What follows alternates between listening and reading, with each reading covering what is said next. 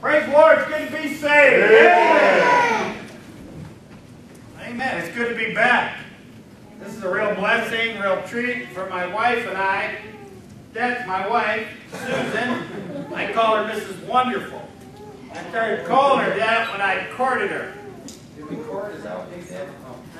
Anyway, and now she's still Mrs. Wonderful. Praise the Lord. And it's just a real pleasure to be here. I got a chance to meet some of you tonight for the first time, some of you again. Some of you haven't met yet. So I'm Dave Spurgeon. I'm an evangelist out of Charity Baptist Church in Dayton, Ohio. And we're going to sing a couple songs, Lord willing. We just going right into preaching from then, or okay, good. You guys be snacking by 7:45. How many believe that? Amen. But okay, let's just get with it. You really want me to turn this on, huh?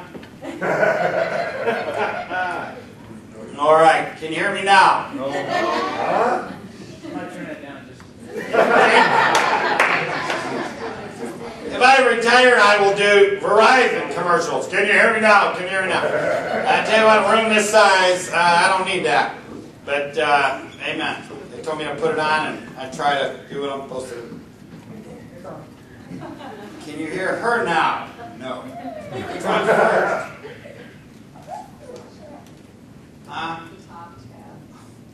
You know, if you would revise the system every meeting, I'd probably have it right now. All right. Amen.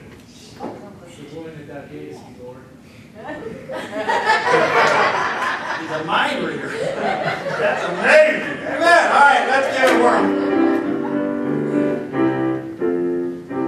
When I look around and see the good things you've done for me, I know I'm unworthy of them all. For the blessings you freely give, I owe my life to Him. I've got so much to thank Him for.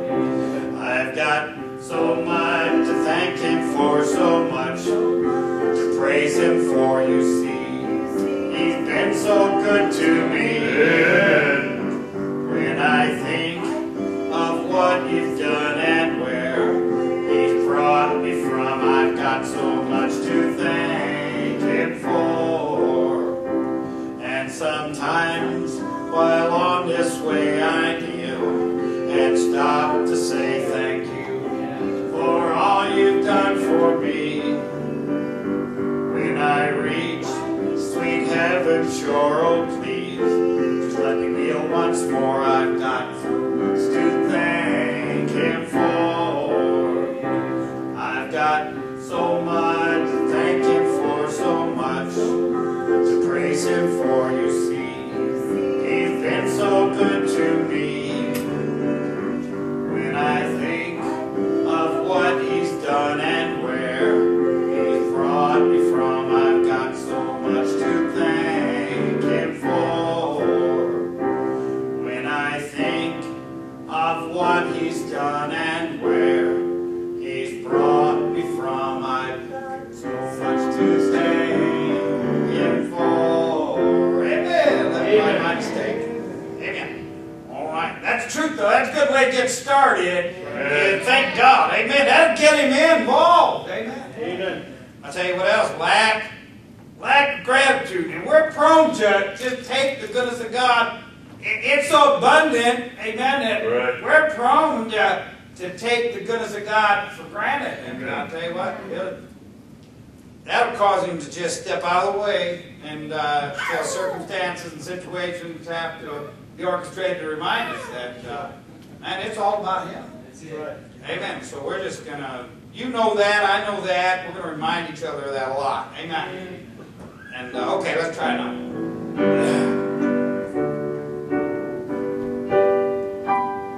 It's a well of pure water when I'm thirsty and dry, and bread when I'm hungry and worn. When the battle is raging, it's my faithful sword, my shelter from life's troubled storm. It's a light to my pathway and a lamp to my feet.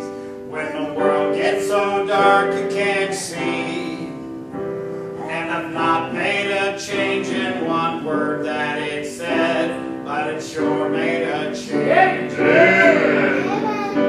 This blessed old book that I hold in my hand, it's true from beginning to end. It's a solid foundation where I firmly stand. Sin kept me from it, now it keeps me from sin. When I think what it costs just to hold in my hand, it reminds me that I owe a great debt to all of the martyrs who've gone to the stake and quoted with their dying breath.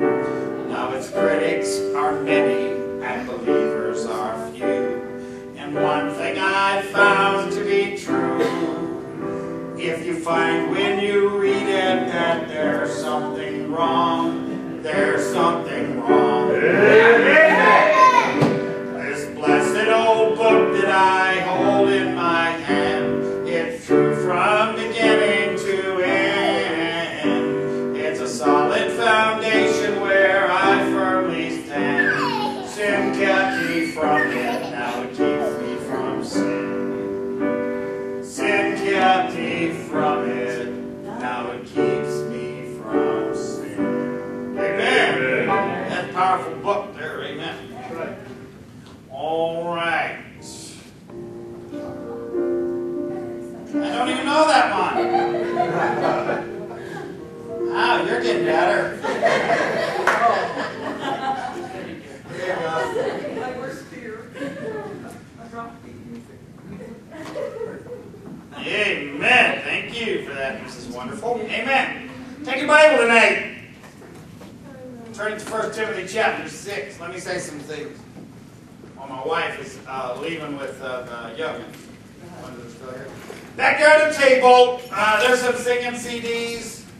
There's some, what else? There's some pictures, scriptural pictures, photos that my family's taken, traveling around with some have scripture on them, some don't. They're beautiful, they're very inexpensive.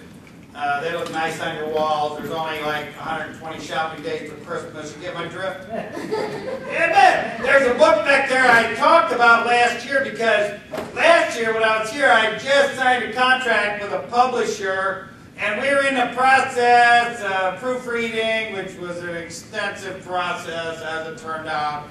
And but it finally made it. Those are $20, sir. Oh, hi, Pastor. It finally was produced in December. It's called Biking and Brotherhood, My Journey. Zoom in on that, son. We're going to do a commercial for the internet. Okay, thanks for listening. But Biking and Brotherhood, My Journey. And I wrote this. It says, he told one of my favorite Bible guys is like the maniac of Gadara, okay? And he told him, go home to thy friends and tell them what great things the Lord had done for thee, and have that compassion on thee. And God saved me out of the motorcycle gang world, not just the enthusiasts. And he changed me, and he changed my heart, and he changed everything about me. And I'm not a Christian biker anymore. I'm a Christian that likes riding when I get a chance. And there's a difference.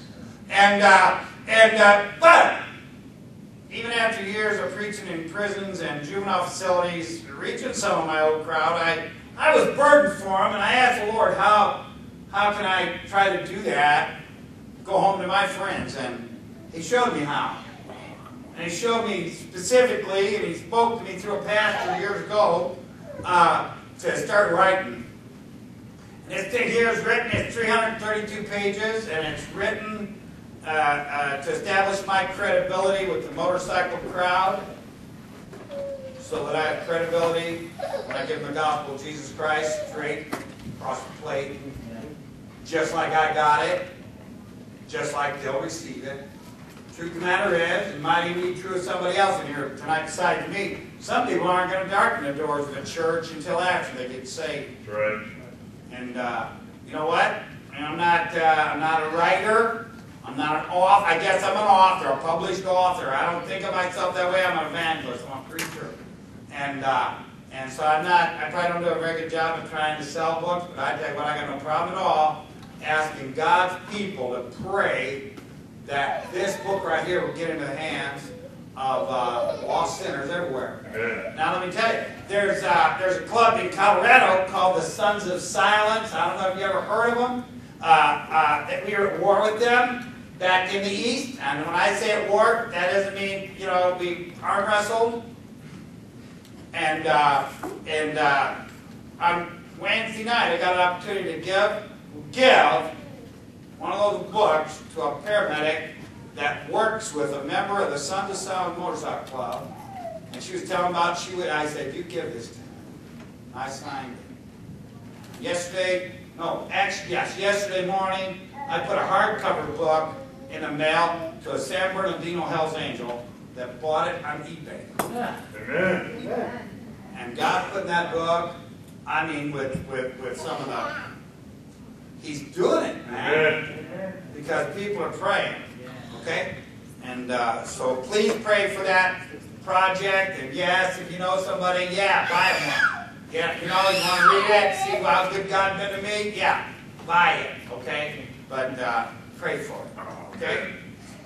1 Timothy chapter 6 tonight, in verse 12. This is one of my favorite verses. It says there, fight the good fight of faith. Amen. That's the part I'm going to preach on. We'll read the whole thing. Fight the good fight of faith, lay hold on eternal life, whereunto thou art also called, and hast professed a good profession before many witnesses. Again, let's go back up to the beginning of the verse. And here's what Paul tells Timothy. He says, fight the good fight of faith. Let's pray again tonight. Lord, we do come to you in the name that is above every name. Father, we are gathered here tonight for no other reason, Lord God, that we might lift up your Son with songs of gratitude, Father, that we might humble our hearts and receive something from heaven, Father. We're needy people, but folks that will gather on a Friday night at least acknowledge that they know they need something from you, and we need something from you. Amen. Lord, I need wisdom and guidance and just the ability to deliver the mail tonight, Father. And if anybody gets anything, that'll be of you, your grace. Help us, Lord God, to receive the Word of God as the Spirit of God bears witness. And we'll thank you for anything that goes right tonight. Lord, I don't know circumstance, situation in everybody's life tonight, but if there's a chance in a million somebody in here tonight is not saved, pray tonight to be the night of their salvation. Yeah. Father God, I pray, God, you just get a blessing tonight. You deserve one. We pray you bless us, and we need that, but God, I pray we be a blessing to you. So I pray it in Jesus' name, commit the service to thee. Amen. Amen. I like that. I'm glad that's in there, because of all the things, amen, that I've ever given much attention to in my life, fighting was one of the things I got kind of good at. Amen. On my DD 214, that some of you veterans know what that is, there's a little box and it gives your military occupational specialty. Now mine was light weapons infantry paratrooper qualified. Amen. And then right next to that there's a little box and that's got your civilian equivalency, the code there. And in the little box next to my specialty it says none. Okay? What your tax dollars trained me to do, there is no civilian equivalency. So, when I got out of the Army in 1974, I just started doing what I was trained to do. Fight, amen, play with guns, things like that, amen. I did that for a long time. And then, hey, listen, I came to my senses, and I bowed not just my knee, but my heart to the lovely Lord Jesus Christ in a jail cell almost 22 years ago. There's folks that saw me come into church the first time and maybe for the first couple of years. But that first month or so I had hair down the middle of my back and black shoes and black boots, black hat, black leather jacket. I even had black hair back then, I think. Amen. And my pastor even said to me one time, he said, David, I'll be glad when you quit dressing like Paladin. I said, actually, I already have because the feds took all my pistols. Amen. But amen. Folks said, yeah, let's just see how long this lasts. Well, in November it'll be 22 years. Amen. Amen. Seems to be lasting pretty good. Amen. Amen. But like I say, I had to learn to do. Why are you a preacher, Spurgeon? Well, I told God early on, listen, I'm going to have to learn a new trade, Lord. because everything I'm good at is illegal. And I said, I'm willing to do that. I understand that. But I'll work for you if you'll let me. And he let me attend a church that had a Bible Institute that let me attend for free. Give me a pastor that had the guts, look me in the eye and tell me the truth. Amen. And not that he was, didn't have compassion and patience, but I'll tell you what I thank God. Hey, in this day and age, especially in professing Christianity, we got a lot of folks that are in pulpits every weekend. They won't even tell you the truth, amen. Right. Of course, because it might cost them a vacation or something. I don't know. But God put me in a church where a man of God believed that book and told us that book was true. Right. Amen. So I started learning and I started growing in the grace and knowledge of the Lord. And God told me to preach. And so what does that mean? What you go into the ministry? No. I tell you what, a call to preach is a call to study. And it was 5 more years before God put me full-time in evangelism. Amen? Yeah. You know what here's what I'm trying to get at here. I found out to serve Jesus Christ, to be a Christian, and to serve Jesus Christ, you don't have to become a wimp. On the contrary, the truth of the matter is, the toughest men and women that have ever lived live for Jesus Christ. Amen. And you can find that. I'm not just saying that. You can find that all through your Bible, right. and then you can find that all through church history too. And like some of the songs we sing, people were burned at the stake 500 years ago so that you and I could have a King James Bible. Right. Amen. Amen. So a lot of folks in this world think that Christians are wimps, and I'm going to tell you why. Because a lot are. Right. And I'm glad He put me with a crowd that wasn't ashamed of the gospel of Christ. I'm glad that God didn't require my manhood of me when He saved me. And I'm glad He put me in a good fight of faith with a bunch of other people fighting the good fight. I like that verse. Amen. I got another message called The Good Fight. And amen. And then the Lord showed me this, and I'm going to preach on this tonight. Why fight the good fight of faith? Why fight the good fight of faith? You ready? You ready? Number one, because of what it'll do for you. To get in on a good fight of faith, to get around some other soldiers of Jesus Christ, and to step over the line, to make a commitment, it'll do some things for you. Number one, it'll give you character.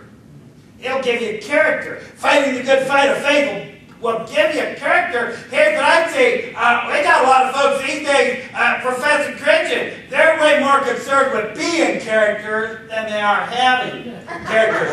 Amen. We got plenty of knowing. And here's what character is. Doing the right thing for the right reason. Amen. Let me tell you what true test of character for a man, a woman, a boy, or a girl is.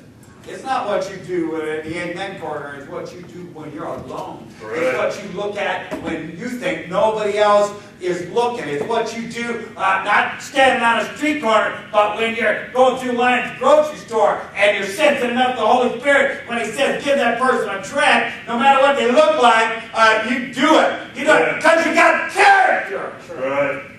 I'll tell you what, you're going to develop character by getting in on the good fight of faith. And character's got to be more necessary than ever, amen, in the day and age in which we live. And I just want to say some things about it. Number one, don't get excited, I'm just getting started. Yeah, having character will help you do some things you don't always want to do. Like, well, I don't know about you, but for me, I'm not a reader. I'm not bookish. Amen. I have to force myself to study.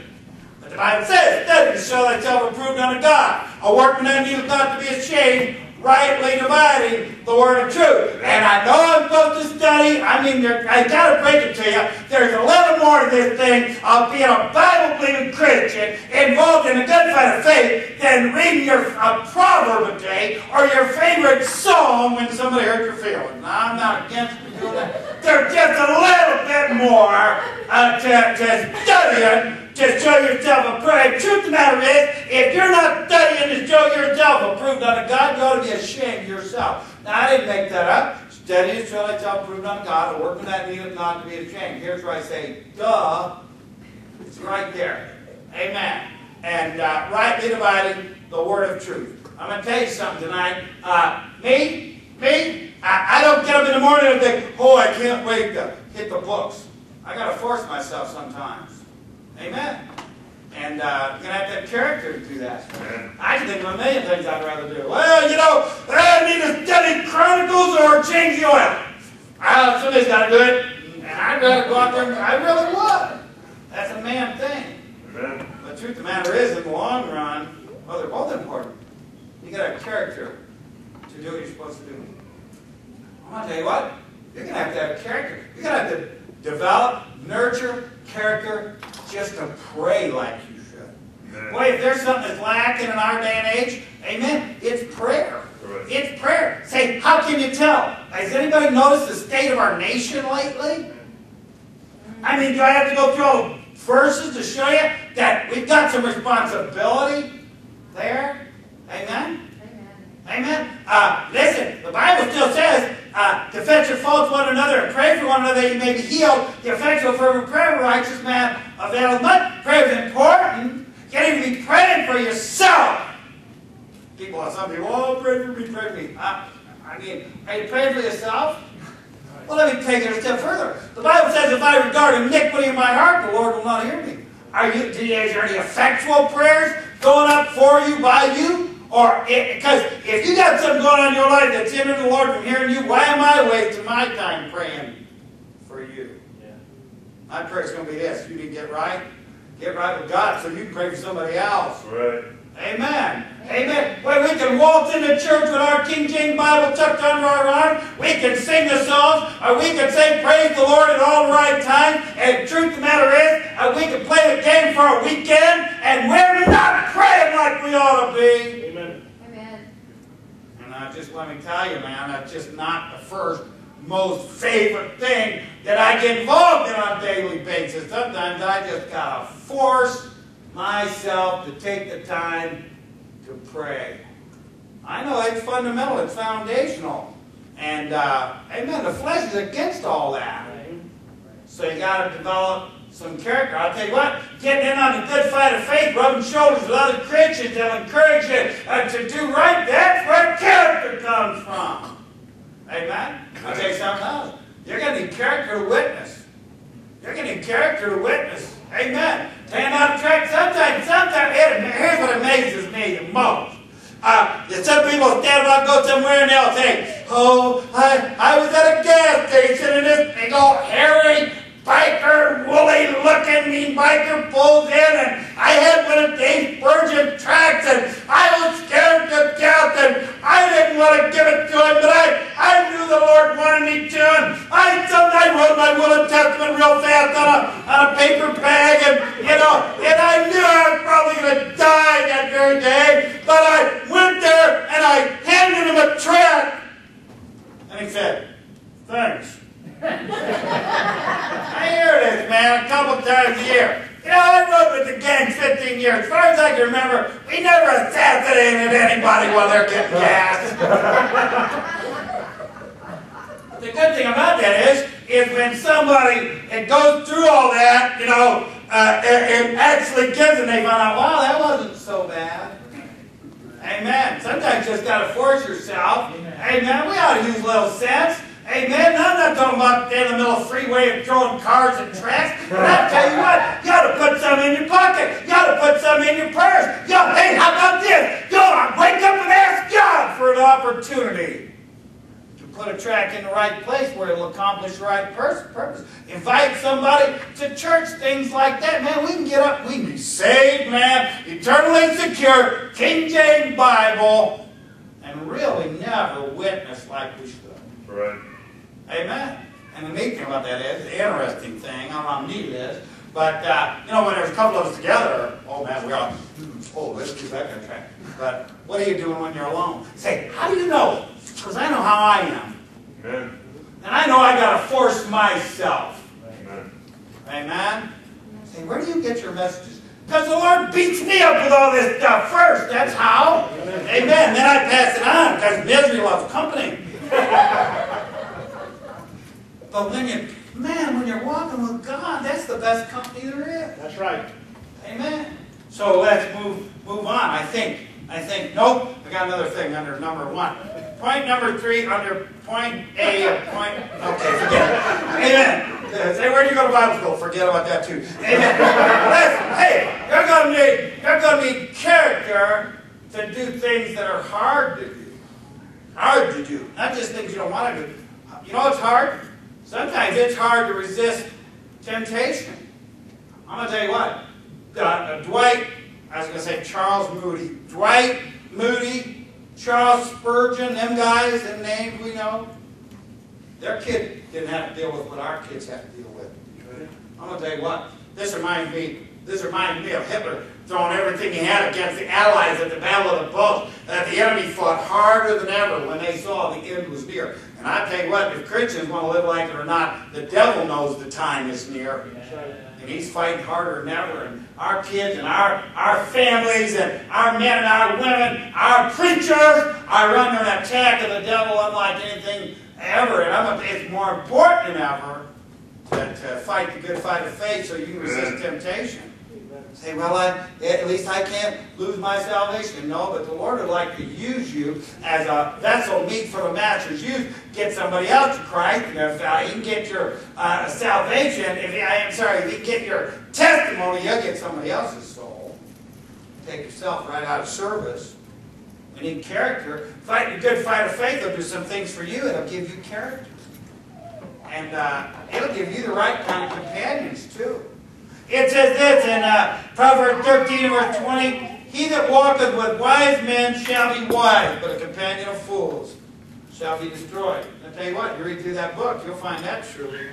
I'll tell you what, there's so much death and funerals and heartache in that thing. Amen? But I'll tell you what, you get saved, you start fighting a good fight of faith, you enlist on this thing, God will give you some wise men and women to walk with. And that'll help you be a little smarter too. Amen. He that walketh with wise men shall be wise, but a companion of fools shall be destroyed. Listen, I don't like this for when people use it as an excuse, but the truth of the matter is, there's a lot of folks that are nowhere near the good fight because they got hanging around the wrong folks. And so why don't you just make it up? Listen, that book says in Hebrews chapter 10, verse 24, it says, let us consider one another to provoke unto love and unto good works. Amen. I'll tell you what, you get around other people that are striving to fight the good fight of faith, and you'll provoke them, and they'll provoke you. And that book says, iron sharpeneth iron, and so a man the countenance of his friend. Right. I'll tell you something else. Plastic don't sharpen nothing. That's right. Now, the last thing I want to be around is a bunch of plastic, fake, phony, kumbaya, group hug, Christian. Amen. Listen, I got involved when I was lost. I want to be involved now. Amen. This thing right here is the realest thing on the planet. We're talking about Bible Christianity. Amen? Christianity these days you got to say with quotation marks around it. I'm talking about Bible Christianity. Amen? Amen. Amen. Listen, here's what we know now. And we preach to young people about peer pressure. And we load them up. We load them up. And here's why. Because we don't want them to be slaves to it all their life like some grown-ups are. Because peer pressure ain't a teenager problem. Peer pressure ain't a kid thing. Peer pressure is a human being problem. That's right. Amen. And I got some bad news and I got some good news. Which do you want first? Don't matter. I'm preaching. I'm going to tell you the bad news first. You can't do anything about it. You can't do anything about peer pressure.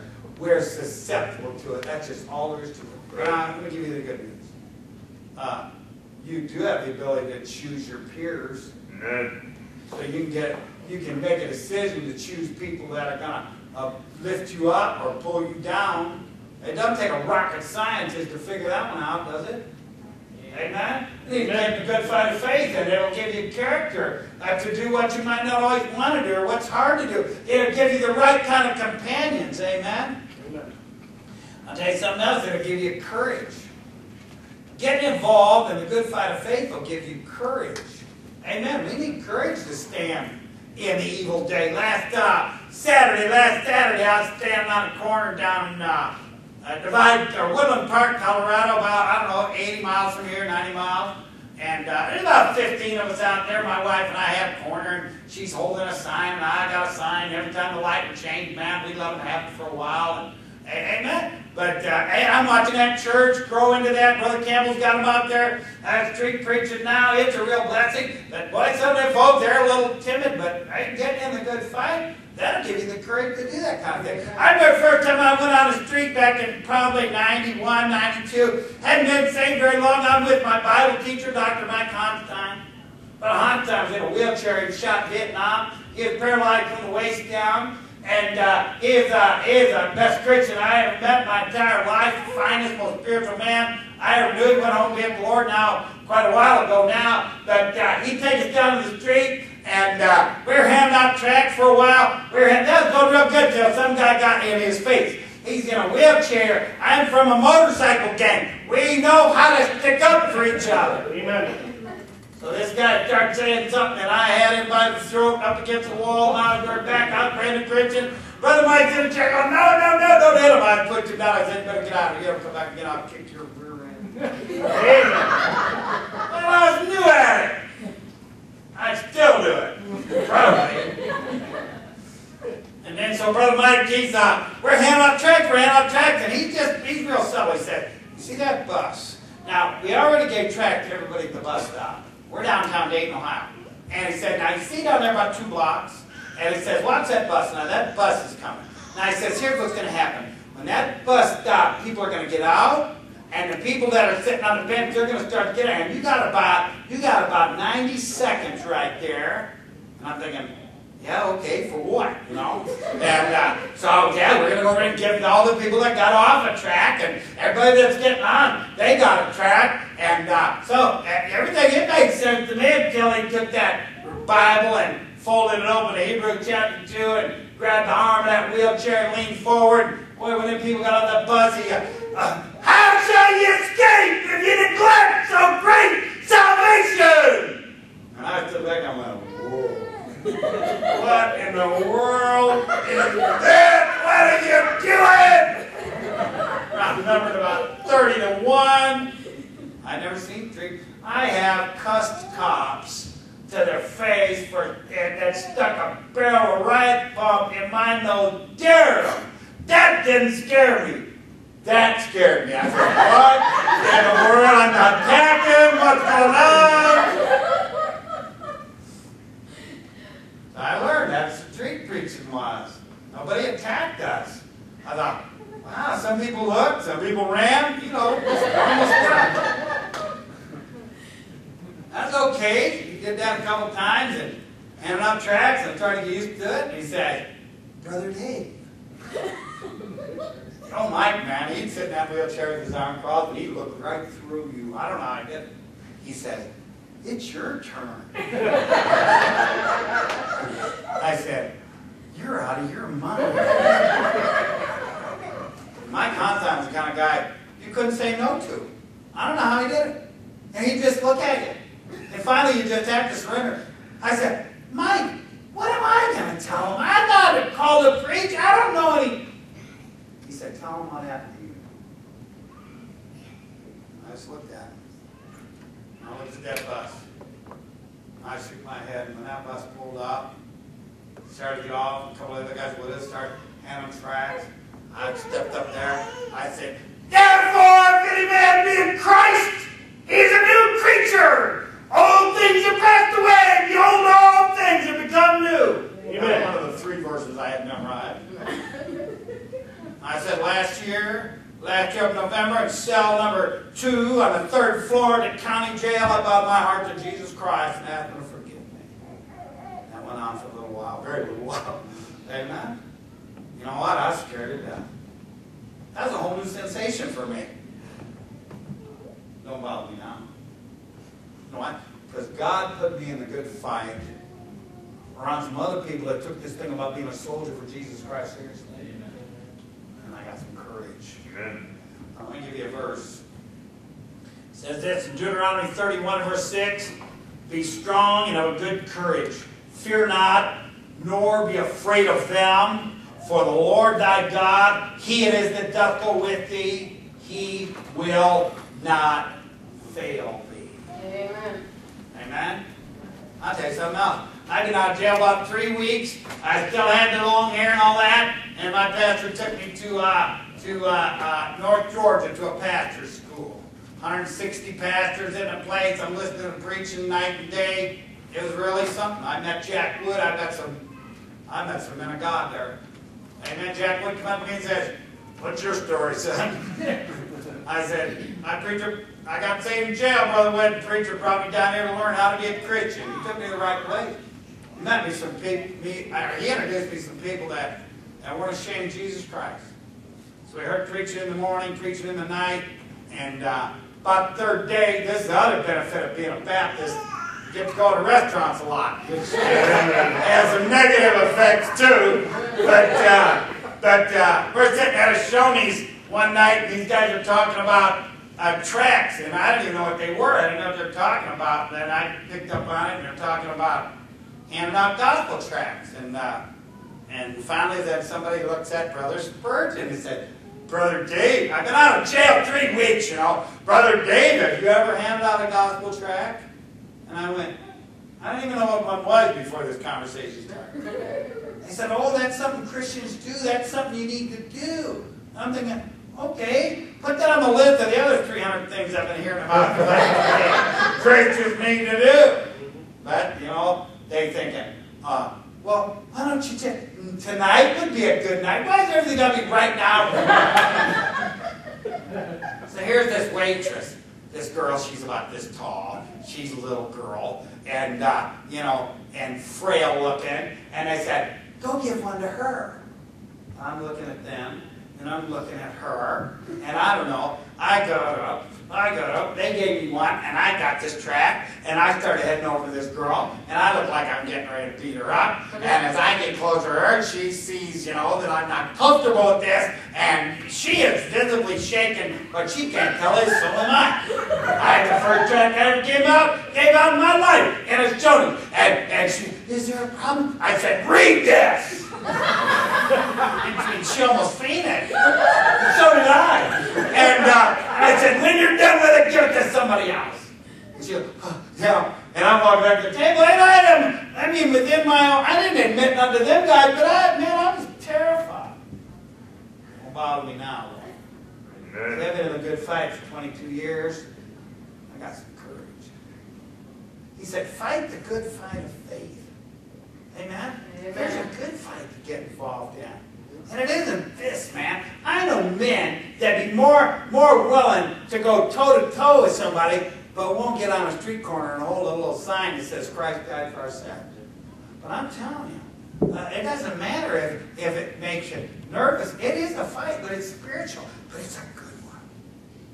Some of us were in plenty bad ones. You can get in on the good fight of faith. And if you will, it'll give you the right companions. It'll give you character. It'll give you courage. It'll do some things for you. Amen. But that's not all. It'll do some things for other Christians too. That's right. If you'll get in on the good fight of faith, it'll do some things for other Christians. Go to 1 Timothy chapter 4.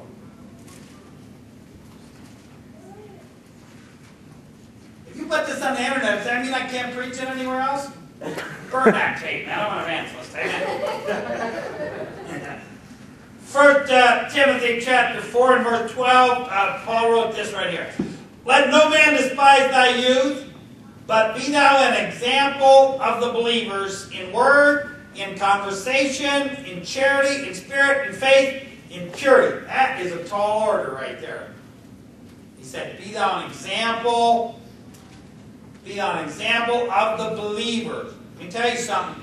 You fight the good fight of faith will make you a good example to other Christians. I'm glad God saw fit to put me in a church with some other folks, men and women too, that were dedicated to fighting the good fight of faith. Boy, he put me in a little church on the backside of Dayton, Ohio, and where we learned that the King James Bible is the Word of God. I didn't know that. I didn't even know you got to go to heaven when you died. I just knew I didn't want to go to hell. I found out about rightly dividing and saying, how did you find out? My preacher taught it in Sunday school for a year. I tell you what, if you just show up for the teaching hour and the Bible studies at your church, in a year, you'll know more Bible than most professing Christians out there that will ever know. Amen. Amen. And I learned some things. Amen. And it's because God put me in a place where people were excited about what God had done for them, about what He is doing. Let me tell you something. If your pastor says, anybody got a word of testimony for what God's done for you, and all you got is when you were saved 10 years ago, you're missing out. I had a church in Las Vegas one time say, Brother Spurgeon, stand up and take 3 minutes. They said that to me. 3 minutes. The preacher can't give his name in 3 minutes. It says stand up and tell the church in 3 minutes everything God's done for you. I couldn't tell you everything God's done for me since I woke up this morning in 3 minutes. I said that. But the truth of the matter is, hey, you're saved, praise the Lord. But that book says, call unto me and I will answer thee, and show thee mighty things, great mighty things that thou knowest not. And God isn't just a saving God, man. Hey, listen, it says, I came not to destroy men's lives, but to save them. And God will do stuff, amen. God will work with you and work through you and work for you. Amen. Just remain thankful. Give Him the glory. Give Him the praise He deserves tonight. Amen. And if you'll do that, you'll be a good example of other Christians. Amen? Amen. I'll tell you something else now. Here's a Bible word, edify. Edify. I never heard that word before I started reading the Bible. We didn't go out and drink and beat people up all day and then gather up at the clubhouse and say, hey, what did you do today to edify anybody? Know what that word meant, but it means to build up spiritually. And it says this in Romans 14 and 19. Let us therefore follow after the things which make for peace, and things wherewith one may edify one another. We're supposed to edify. We're supposed to build up. We're to exhort. We're to encourage. We're to edify one another. Amen. And amen. Why fight the good fight of faith? Because if you will, it'll encourage somebody else. It'll edify somebody else. Spiritually. And listen, I got news for you. And you know this as well as I do. There's enough going on out there, man, between the world of flesh and the devil and sometimes the brethren to tear down and undermine and discourage. I'm going to tell you what's more important than ever. Again, that Bible says iron sharpens iron. It's you be iron for somebody else. Amen? There's enough going on to try to discourage. Let me tell you something. That's of the devil. Don't you dare be guilty of that. Don't you dare be guilty of undermining somebody else's faith and confidence. Don't you dare misconstrue your liberty as a Christian to be a stumbling block to another Christian. Amen? Thank God for liberty. Thank God for grace. Thank God for God. But listen, there's a responsibility that comes with that kind of freedom. Right. We need to edify one another. Now, the good fight of faith, it'll do some things for you. Amen? It'll do some things for other Christians. And the ones I just mentioned, they're real positive. I'm going to tell you something else it'll do. If you'll purpose in your heart to get in on the good fight of faith, you'll be a good example. You'll edify some Christians, but I got to tell you, I got to be honest with you, God will use you to expose some areas in their life, some attitudes, or even some actions that aren't what they should be. That's what you fight the good fight of faith will do for other Christians. And here's it. In other words, they will put them under conviction. I got news for you. Nobody's going to come and thank you for that. Nobody likes being put under conviction. If you'll do your best to live soberly, righteously, godly, and the people around you that aren't, they'll start thinking of you as a Pharisee. Somebody said that to me one time. They said, Brother Spurgeon, are you a legalist?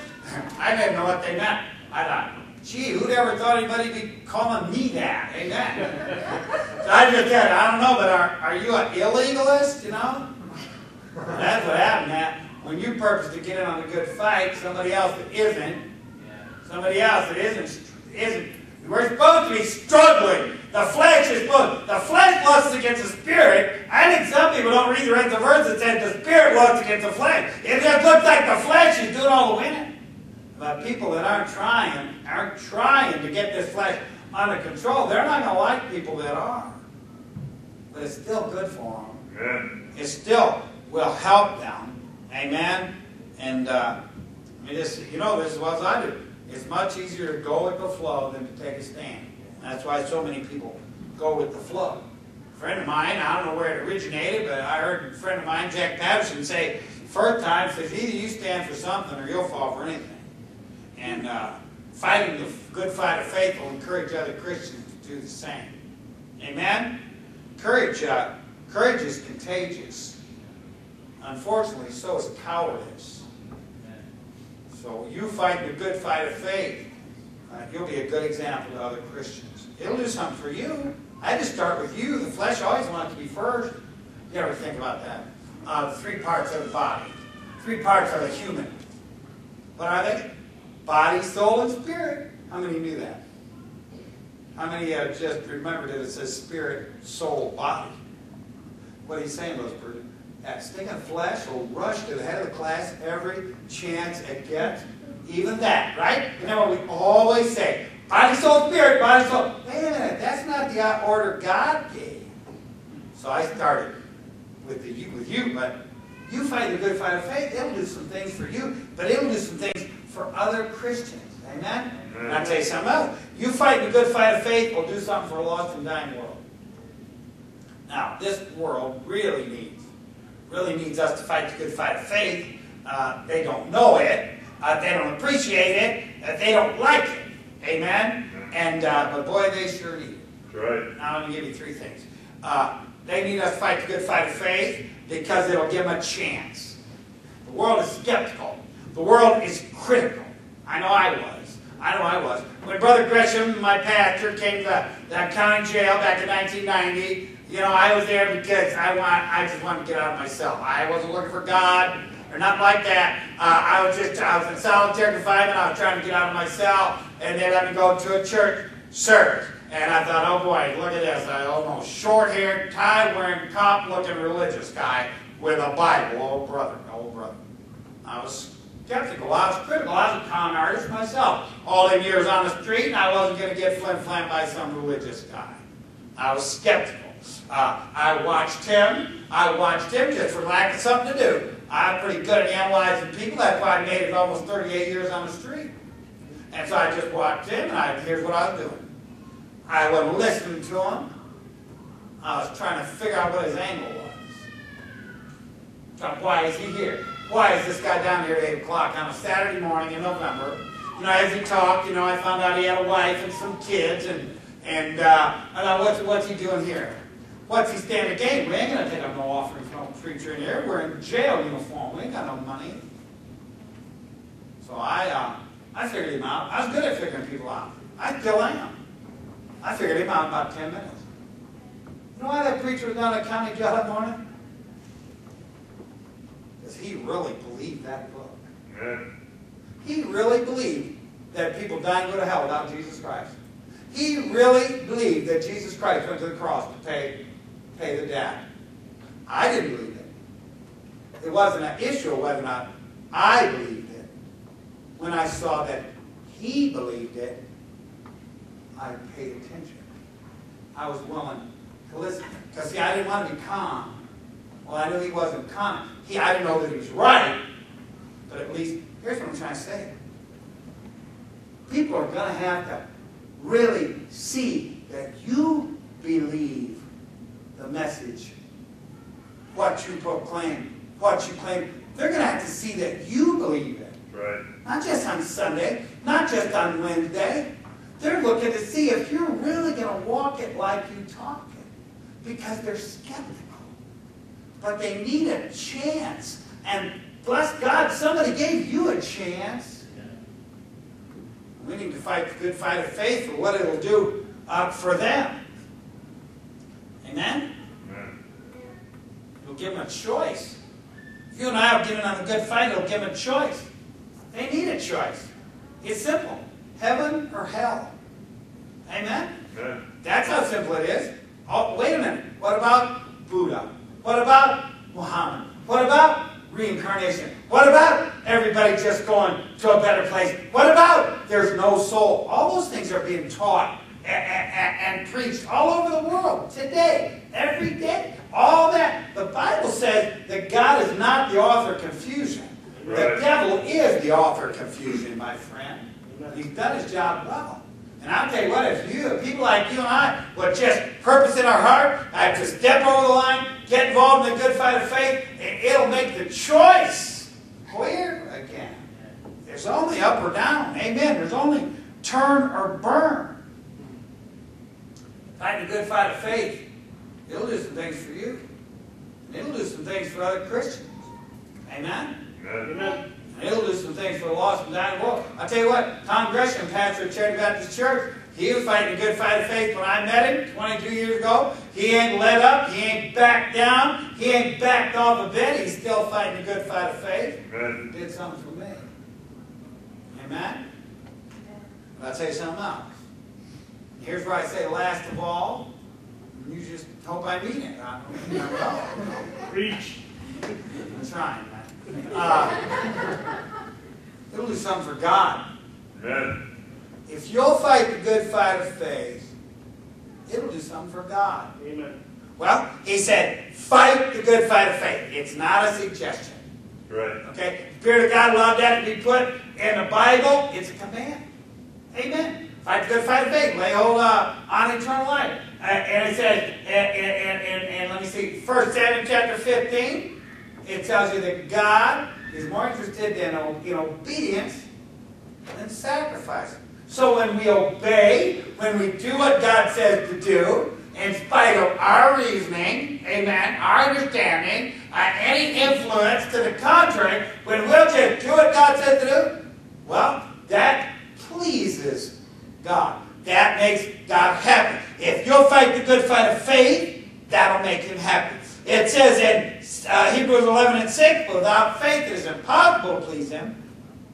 For he that cometh to God must believe that He is, and that He is the rewarder of them that diligently seek Him. He rewards obedience. It'll make Him happy. I'll tell you what. You make God happy, He'll make you happy. It works. Amen. I've tried it both ways. I made God unhappy, and He made me unhappy. Amen. Amen. I'm not sharp as a knife in the drawer, but I'm sure glad if we confess our sins, He's faithful and just to forgive us our sins and cleanse us from all unrighteousness. I'm glad that's in there. Somebody said, well, dispensationally, that doesn't apply. I said, shut up. Amen.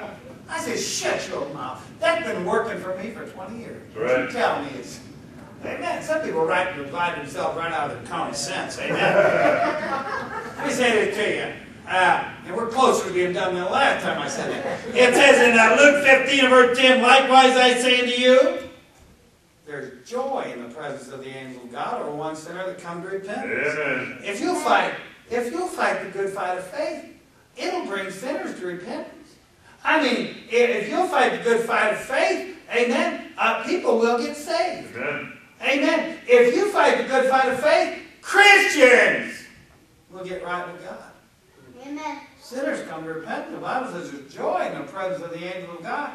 I heard some guy, let the angels rejoice, but a sinner comes to repentance. I'm going, the angels rejoice. It says in the presence of the angels of God. I don't know, I'm not too smart, but I think that's God in the presence of the angels of God. Yep. I think that's the saints that have gone on before in the presence. Hey, listen, amen, there's joy up there when a sinner comes to repentance. There might be something you need to come to repentance about tonight. I'm not asking if you're saved. I'm going to do that in a minute. You're in here tonight, and there's something going on. I appreciate you being here tonight. But listen, we don't have... You know what? If everybody was right with God, we would be having a gospel sing. I mean, we wouldn't have that preaching. If all of us were as right with God as we ought to be, this gives us opportunity to examine our heart. Right. This gives us opportunity to hear some preaching, not from a different Bible, not from different doctrine than you get on a regular basis. It just gives you another chance for the witness of the Spirit of the Holy Spirit, the witness of the Holy Spirit to give you another witness. Right. Examine yourself. If there's something that needs something some spiritual attention, give it some spiritual attention. Amen. And I tell you what, you can put a smile on God's face if you'll do that. If you're in here and you're not saved tonight, and we're glad you're here, I'm going to tell you what, you can go to church every night the rest of your life, and it ain't going to get you into heaven.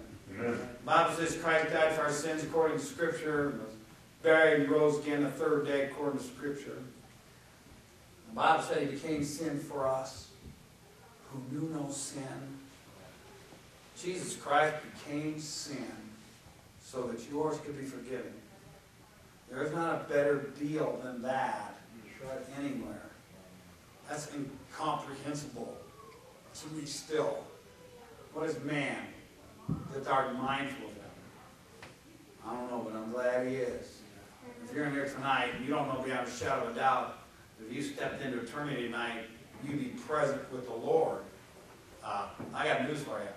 Either you're present with the Lord, or you'll lift up your eyes in hell, and that's not God's desire for you, and it's not this church's desire for you. Amen. And we can open a Bible and show you what it says so that you can know. Right. If you have a question, let it be answered from the Word of God. Amen? Amen. And that'll make everybody happy. Fight the good fight of faith. Again, I am so glad that verse is in there. Amen. I'm glad I didn't have to become a wimp. As a matter of fact, being a Christian has required me to be more of a man than I ever was before. Right. Because a real man, a Christian, well, takes the blame when he's wrong. We live in a society of victims. I can't believe that Americans are settled with being victims. They've got somebody to blame, and they want somebody to come fix all their problems. I'll tell you when my problems started getting straightened out, when I bowed my heart to God and took the blame for the mess I'd made of my life. He said, that's all I was waiting for. Now let me help you out. Maybe somebody in here tonight needs to just take the blame for something that's going on and get God aim on helping you out. I don't know what the needs are here tonight. Pastor's going to come, but if you need to pray, well then do it. If you need to come and pray somewhere, I don't know how you do it here, but I know this. There's men and women that will to open the Bible and answer your questions, help you. If you're not saved, they'll show you what the book says. You make your own decision. Well, we trust you to make the right decision. Pastor, you come. You do it any way you want.